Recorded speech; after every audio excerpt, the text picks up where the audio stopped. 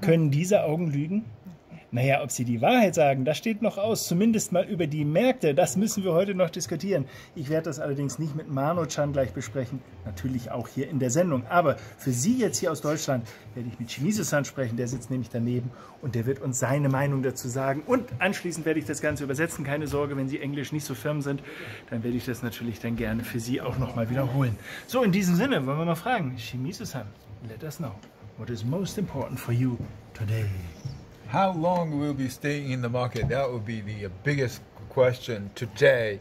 As you know, it's Independence Day in United States tomorrow, and markets are closed on Thursday. And this is Wednesday before that Thursday, and the New York Stock Exchange closing local time at 1 p.m.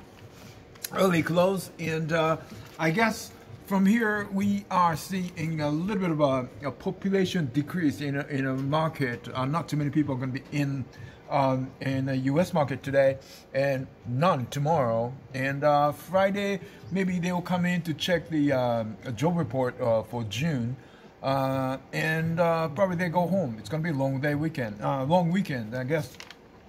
Apart from that, markets are really going nowhere. So have a good time, and I guess we just carry the market going for the moment. And the biggest today is this headline. Obviously you can't really see it, but it's reporting Nikkei, an evening edition, reporting a Miss Lagarde from IMF maybe chosen to be a next president of the ECB. And do you have an opinion? Well, she has no economic background. She's one of those people. But if she does become a president of the ECB, she will be the first ECB president, female president, first ECB president who does not have economic background, and first ECB president who has been in Olympic with the synchronized swimming. So there's a lot of first about the Miss Lagarde. But the thing is, though, market is kind of concerned about her lack of economic experience. Now, how much of economic maneuvers the ECB has? Not too much. And on the greatest asset that she has, she will bring to ECB is that her knowledge or her character of translating or communicating with the market. So she would be a great asset, I think. Will be at the ECB, translating what the ECB wants to do and translating that into a to the market. She could be a great person, but I have been very much of a fan of Mario Draghi. At the same time, I liked him with the blue tie. When much more than he was wearing reddish ties, but she is, I think he is like turning 71, 72.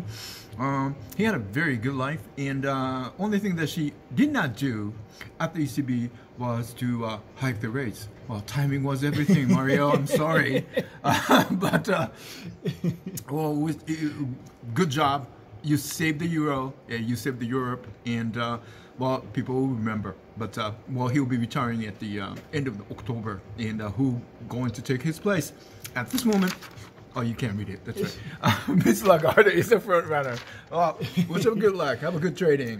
Thanks for your insights. Also, ich werde das nochmal kurz zusammenfassen, falls Sie nicht alles verstanden haben.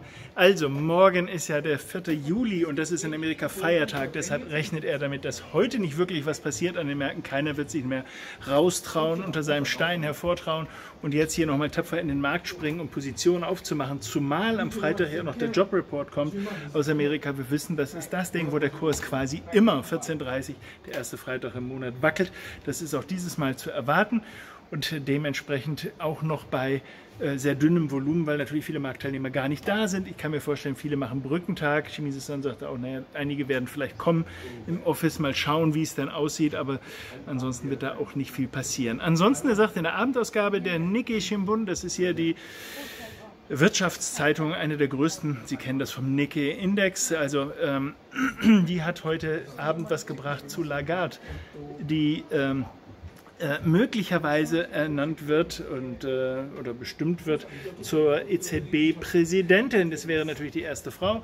Gut, das ist schon gar kein Thema mehr großartig. Das ist ja schönerweise da in dem Punkt schon mal gleich. Aber sagt, es wäre zumindest mal die erste, die kein Wirtschaftsstudium hat. Und die erste, die bei Olympia im Synchronschwimmen dabei war. Da fällt einem dann eigentlich nur ein, eigentlich vielleicht passend, hier die Probleme ein bisschen oder die Instrumente zu synchronisieren. Die Banken sind eh unter Wasser. Insofern würde das möglicherweise passen. Vielleicht gelingt ihr das. Er sagte, Draghi hatte ja eine ganz gute Zeit. Er mochte seine blaue Krawatte. Das ist vielleicht nicht ganz so aussagekräftig, aber er sagte, eins konnte er nicht, die Zinsen erhöhen. Das hat er irgendwie nicht hingekriegt. Tatsächlich ist es ja nur nach unten gegangen. Es wird ja noch gerechnet mit noch mal einem Schritt bis minus 0,0, minus 0,0. Nein, minus 0,5, so muss ich sagen. Er sagte, es ist aber durchaus zu erwarten oder vielleicht werden wir das dann sehen, dass sie dann die Zinsen mal wieder erhöht. Lassen wir uns da mal überraschen. Ich komme mal zum Ende hier einmal noch mal im Gruppenbild Sie noch mal zu verabschieden. Ich drücke Ihnen die Daumen, dass Sie die richtigen Entscheidungen finden für den Markt und wünsche alles Gute. Bye, bye.